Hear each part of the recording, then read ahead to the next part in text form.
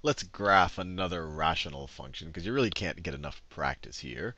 So let's say we have y is equal to x over x squared minus x minus 6. So the first thing we might want to do is just factor this denominator so we can identify our vertical asymptotes, if there are any.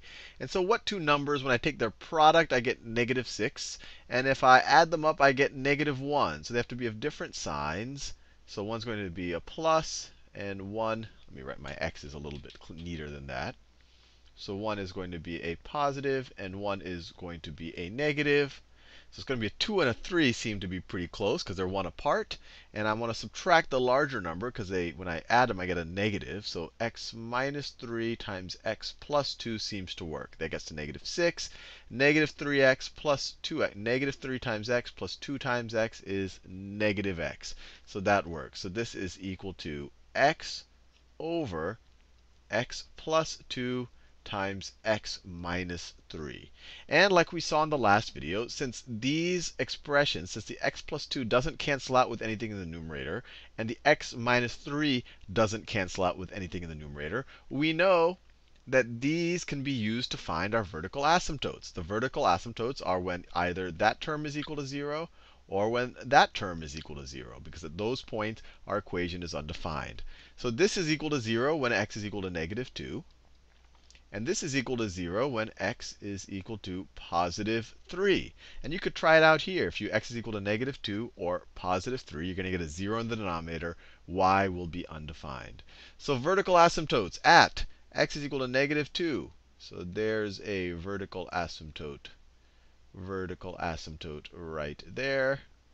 And other vertical asymptote at x is equal to 3. 1, 2, 3. There is our other vertical asymptote. Now, let's think about horizontal asymptotes, or if there are any. So what happens as x gets super positive or super negative? And as we said before, you just have to look at the highest degree term on the numerator and the highest degree term on the denominator. Now, notice the highest degree term on the denominator is x squared, while the highest degree term on the numerator is only an x. So when x gets really large, what's going to happen? You can imagine this is going to be like a million over a million squared, right? Which is still 1 over a million, right? These terms over here don't matter much. But this term right here is going to grow faster than everything. This is an x squared term. As x gets large, it's going to get way larger than everything, including this term on the top.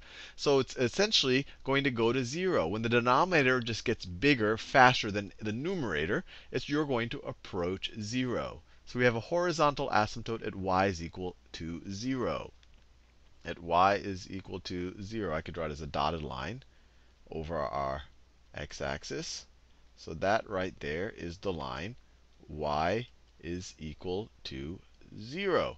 Once again, we identify that looking at the highest degree term there. The denominator has a higher degree term, so it's going to grow faster than the numerator. And you could try it out on your calculator. And that's true whether you go in the super negative direction or the super positive direction. This thing is going to overwhelm this thing up here. Denominator grows faster than the numerator, which essentially you're going to approach 0. You're going to get smaller and smaller fractions. Just remember, if 1 over 10, and then, well, let me actually just, as x gets larger and larger and larger, what's going to happen? Let me just show you on my calculator. So as x, let's say x is equal to 10. 10 divided by 10 squared minus 10. And normally you wouldn't have to do this. I just really want to show you the intuition. Oh, whoops. No, I'm not trying to graph. I'm not trying to graph. Let me exit from here. Exit. So if we have 10 over 10 squared minus 10. Once again, you normally wouldn't have to do this. I just want to show you, give you the intuition. Let me put some parentheses there. Let me put some parentheses over here. So let me insert a parentheses there, and then put a parentheses over here. You get a small number. That what happens if x gets even larger? If x gets even larger, let me make, instead of a 10, let me make it all 100. Let me make these 10s into hundreds. into 100. So we insert 100 there, and what do we get? We get even a smaller number. And if you try x is equal to 1,000, it's going to be even smaller than that. And that's because this term right here is going faster than every single other term. That's why our horizontal asymptote is y is equal to 0. Now, the last thing we want to do, we've drawn all of our asymptotes, is just try out some points.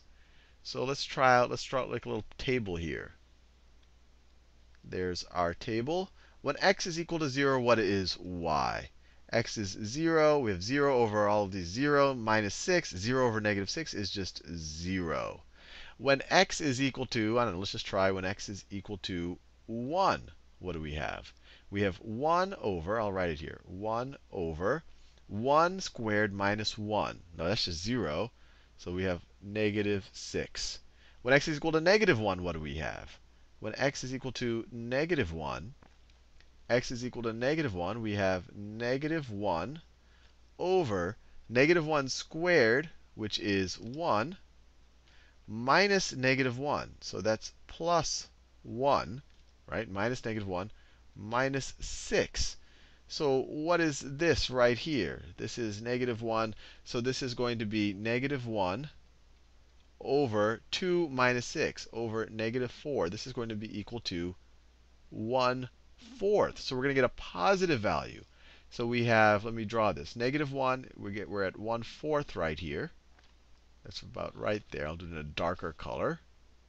We had the point 0, 0. And then at x is equal to 1, we had negative 1/6. So you could keep graphing more and more points. But it looks like as we approach this vertical asymptote from the right, we go to positive infinity. We go to positive infinity, and that should make sense. Let's see, if we were to put in, we're approaching negative 2 from the right. So if you were to put in negative 1.9999999, this term is going to be a very small positive number. This term is going to be a negative number. This term is going to be a negative number. The negatives cancel out. You have a very small positive number in the denominator. 1 over that gives you a very positive number. Now, as we approach the other vertical asymptote from the left, we're going to go super negative. And my gut tells me that because when I tried x is equal to 1, I already went to a negative value. But you could imagine if you did 2.99999, right? 2.999. Let me draw that a little bit better. If you get the idea. If x is equal to 2.999, so we get really close to the asymptote, this is going to be positive. This is going to be negative. That's going to be positive. So and this is going to be a small number. So you're going to have 1 over a very small number, a very small negative number, which is a very, I guess, negative number, right? You could, it's the negative of a 1 over a very small number, so you're going to approach negative infinity. Now let's try some points out here to see what happens. So what happens when x is equal to 4? When x is equal to 4, you have 4 over 16 minus 4 minus 6. What is that? That's 16 minus 10. That is 6. So this is equal to 4 over 6, which is equal to 2/3. So the point 4 2/3 is here. So 1, 2, 3, 4. 2/3, just like that.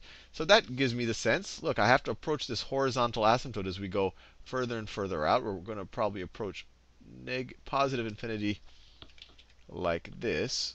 Let me draw a little neater than that. Like that. You get the idea. And then over here, we're going to get closer and closer to our horizontal asymptote as we approach infinity. This should be a smoother looking curve right around there. I'm making a mess here. This should be a smoother looking curve. You get the idea, I think. And then let's see what happens when x is equal to negative 3. X is equal to negative 3. So when x is equal to negative 3, we have negative 3 over negative 3 squared, which is 9, minus negative 3. So that's plus 3 minus 6. So what is this equal to? This is equal to negative 3 over 9. This is 12 minus 6 over 6, right? Which is equal to negative 1/2. So negative 3, negative 1/2. Negative 1/2 right there. So we're going to approach this asymptote as we get really negative. And we're probably going to go straight down like that as we approach this vertical asymptote right there. So and you could try more points if you don't, believe me. But let us graph it just to verify it for ourselves. So our equation is x divided by x squared minus x minus 6. And let's graph it. And there you go. There you go. All right. Looks pretty good. Looks pretty good. We start, our asymptote is 0. We go, bam, vertical asymptote. We, bam, go up there. And then we go back down here. And then we go just like that again. So once again, this looks just about exactly what we got. Obviously, the graphing calculator, it kind of pitters out as you get close to these values, and it does weird things. But it has the same general shape. We could actually close the range a little bit if we want to graph it. Let's make our x minimum value. Let's make it 5. Let's make our x maximum value. Let's make that 5 as well. We're kind of zooming in a little bit. So let's graph it now. Bam, bam. There you go. Well, it's the same shape as we graphed right here. Hopefully you found that satisfying.